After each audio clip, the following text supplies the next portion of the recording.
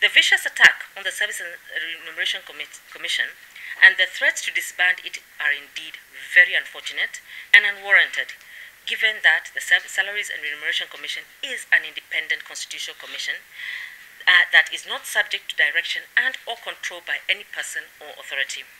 We urge all politicians of goodwill to reject the proposed petition by the MP for Igembe South to disband the Salaries and Remuneration Commission. We must respect our institutions, even in those instances when we do not agree with their decisions. While unveiling the new salary structures for state officers, the Salaries and Remuneration Commission revealed that the government will save up to Kenya shillings 500 million annually. That may look small. However, in 5 years, these savings will amount to Kenya shillings 30 billion.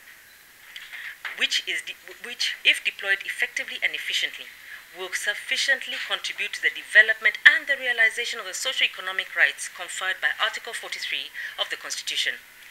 Using the right to education as an example, the Ministry of Education, Science and Technology's annual spending per child in primary school is about Kenya shillings 4,400.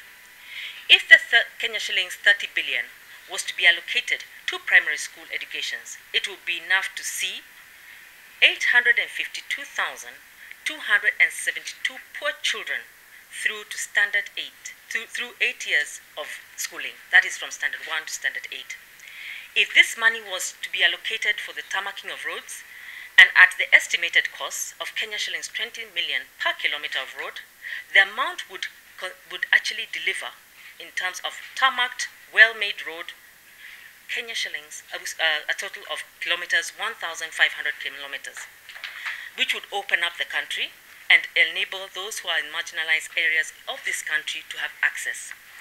The Kenya National Commission is encouraged with that since his election, the President, Honorable Uhuru Kenyatta, has been consistently speaking about the need to prioritize things that matter to most Kenyans, including maternal health, education, resettlement of IDPs, security, and finally also creating employment. You will all recall in 2007, after the Bangor elections, and we decided to send the ECK then away. You remember the hurdles that we faced, because those commissioners and their staff, they also have their rights as employees. You remember we had to pay off those commissioners of ECK and the staff for the remainder of their term. If you are to disband the Salaries and Remuneration Commission, the commissioners and their staff, they are still entitled, because they have, I think they have only served 1 year or 2 years.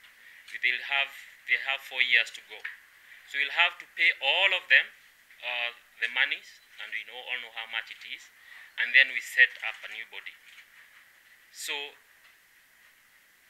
I hope they do not manage to disband it, because that would be tragic for this country constitutionally. But even they did, at what cost to the taxpayers, as we talk about the state of our economy.